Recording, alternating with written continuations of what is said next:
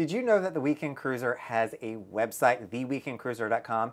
And even more importantly, or shockingly, I should say, did you know that I actually created that?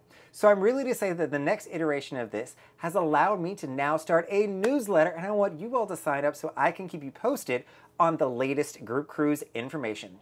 Hey everybody, this is Brandon, the Weekend Cruiser, where I go on a weekend cruise just about every weekend.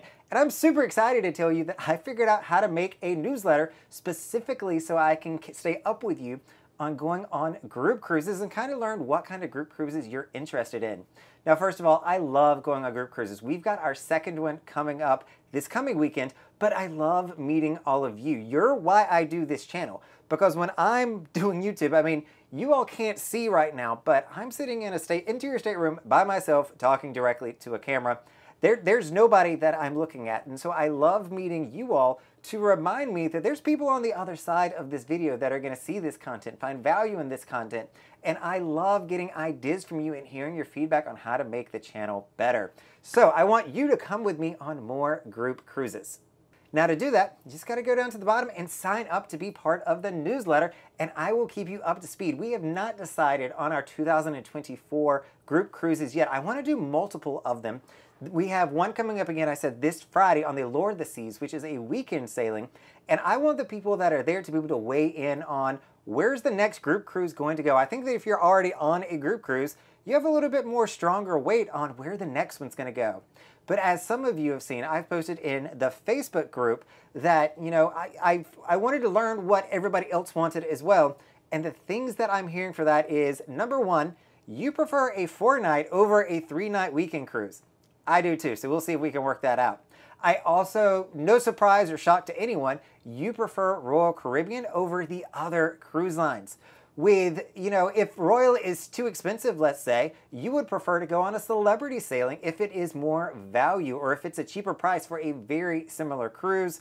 And the shocking thing that came out of this to me was that you all are actually considering Virgin Voyages, that you would do a Virgin Voyages group cruise, not to the same tune as Royal or Celebrity, but it's not off the table. I thought that was a big surprise. The one that is off the table that I thought was a surprise, to me at least, is MSC. So you all showed no interest in going on an MSC sailing whatsoever. So we'll see if we make it there. I think they just have some sailings that are just such a great value, especially for us solo cruisers. We might be able to work something out there, but I promise nothing is when I have some conversations. So make sure you're heading over to theweekendcruiser.com, signing up for the newsletter. The newsletter is going to ask you a few questions. Are you a solo cruiser?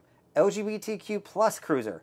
Are you looking at going international? So meaning you want to get out of the Caribbean. You'd love to go to the Mediterranean, the Persian Gulf, the Baltic Sea.